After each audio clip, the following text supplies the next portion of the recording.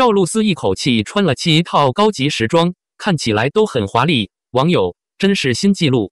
赵露思，一个在当代中国娱乐业代表着优雅与魅力的名字，最近登上了 Madame Figaro 中国版3月刊的封面，为2024年的高定时尚设立了新的基准。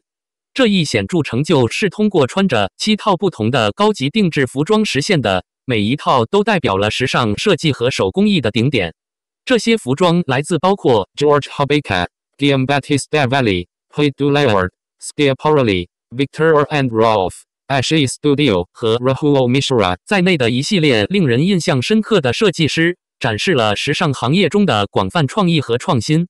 赵露思的这些造型不仅是一场视觉盛宴，也是她多变的时尚感和轻松掌控不同风格与美学的声明。这些高级定制服装以其独特的设计和艺术品质而闻名，不仅仅是穿着，它们被赵露思的气质和魅力赋予了生命，提升了她在杂志封面上的整体形象，给观众留下了深刻的印象。对于赵露思最新的时尚之旅，网友和粉丝的反应非常热烈，许多人对她的转变表示惊叹。高级定制服装的复杂设计和精湛工艺，加上赵露思的无懈造型，使一些粉丝评论她美得认不出来。这种感受反映了高级定制的转型力量及其重新定义美和风格观念的能力。赵露思在法国 Madame Figaro 封面的时尚之旅被形容为视觉交响曲，面料、颜色和形态的和谐融合，展示了她超越传统时尚界限的能力。无论是扮演纯真少女还是变幻莫测的女神，赵露思都展现了在导航多样化时尚角色上的无与伦比的熟练程度，不仅为她的外观，也为她表达性的时尚叙事赢得了赞誉。公众的这种压倒性赞美也促使人们讨论了像赵露思这样的明星可获得的资源和机会。她的7套高端定制服装不仅作为她个人风格的见证，也凸显了支撑这类时尚企业的重要资源和背景。这引发了关于时尚、名人和媒体如何创造吸引并影响公众观念的时刻的讨论。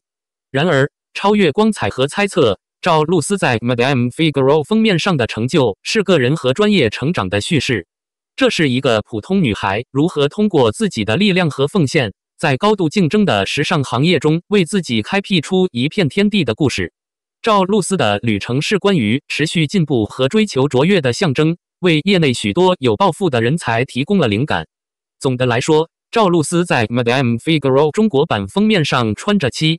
套高级定制服装，不仅是一个时尚声明，这是一个里程碑，凸显了时尚与名人文化之间的相互关系。它展示了时尚如何作为艺术表达和个人身份的平台，同时也突出了名人在影响时尚趋势和观念中的角色。通过她惊艳的出现和时尚的多样性，赵露思不仅吸引了网友的注意，还重申了她作为时尚偶像的地位，继续激励和影响明天的时尚叙事。3部不容错过的古偶甜宠剧，收藏起来慢慢看。中国的娱乐产业长期以来一直因其丰富多彩的历史剧而受到赞扬，尤其是那些深入探讨爱情、神秘和超自然主题的作品。近年来，古装甜宠剧类型在观众中获得了巨大的流行，为观众呈现出一种古代中国背景下的浪漫、情感和幻想的美妙融合。在这里，我们将深入探讨3部令人着迷的剧集，这些剧已经赢得了观众的心，并被认为是该类型爱好者的必看之作。江湖讲述了将军凌长风和他的妻子唐千月的故事，他们之间的美满婚姻被一个名为灵魂转换的神秘事件打破。这一意外事件让唐千月受伤，并笼罩在神秘之中，为一个深远的叙事开启了序幕，探索了他的秘密、灵魂疾病的起源以及他朝着康复和自我发现的旅程。在华陵城的背景下，随着主人公们面对个人的考验，并揭示过去的隐秘，历史的新篇章展开了。通过融合浪漫、悬疑和历史的情节，江湖承诺给观众带来一个让人着迷的观影体验，让观众坐立不安。日常甜宠带领观众进入主人公的生活，他们在爱情、家庭和个人满足方面面临复杂的挑战。该剧以新川县为背景，讲述了一个因婚姻而搬迁的年轻女子与新川县内低调的第六少爷和渴望宁静生活的李薇之间意想不到的友情。他们共同踏上了一个充满转变的旅程，分享着经历，相互支持，共同建立了持久的情谊。在新川县如画般的背景下，观众被带入了一个日常浪漫的故事，庆祝简单之美、伴侣之乐以及爱的转化力量。新相守将观众带入了一个充满幻想和神秘的世界，其中人物的命运与命运的力量和超自然的奥秘交织在一起。该剧以苏颖为中心，她的婚礼日被一个邪恶的阴谋所破坏，导致她的身体分崩离析，碎片散落在大地上。在她踏上夺回失去的碎片的征途时，苏颖与一位有龙血统的女子相遇，她的独特能力是解开束缚她命运的关键。他们共同揭示了苏颖真正身份的秘密，以及她与古老龙族的联系，引领着一个自我发现、复权和最终救赎的旅程。这3部剧的独特之处不仅在于其引人入胜的叙事，还在于他们将观众带入了一个充满丰富历史细节、生动角色和错综复杂情节的沉浸式世界。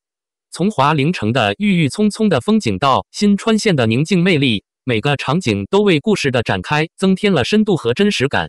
此外，演员们的表演为他们的角色注入了生命力，吸引观众投入角色的情感旅程，并建立了一种深厚的情感联系，令人信服。该剧描述了一次因婚姻晋升而从全国各地汇聚到新川县的姑娘，低调的新川六少主和一心想要出人头地，在家乡过着平静日子的李薇，两人开始了一场精彩而完美的新人生。尹征建立了自己的府邸，开始了自己的工作，两个人渐渐有了共同的爱好和想法，在春夏秋冬中度过了3顿饭，也和几位不同的哥哥姐姐一起长大，共同谱写了新川这个家庭温馨的日子。该剧主要讲的是一位名叫素影的女子，在成亲的那一天，用5种力量将她的身体撕成碎片，然后用5种力量将她的身体封印在不同的地方。一枚破碎的鳞片偶然间落入了一个玄门女子的手中，因为她体内有她的鳞片，所以她体内流淌着龙族的血液，可以帮助她解开封印。总之，古装浪漫剧的兴起为中国娱乐产业的叙事带来了黄金时代。通过其引人入胜的叙事、丰富多彩的角色和沉浸式的设置，吸引了观众的注意力。在这3部引人入胜的剧集中，江湖、日常甜宠和新相守被认为是必看之作，他们展示了该类型的精华之处。无论您是历史史诗、浪漫传奇还是超自然惊悚的爱好者，这3部引人入胜的剧集都能让您为之着迷，并渴望更多。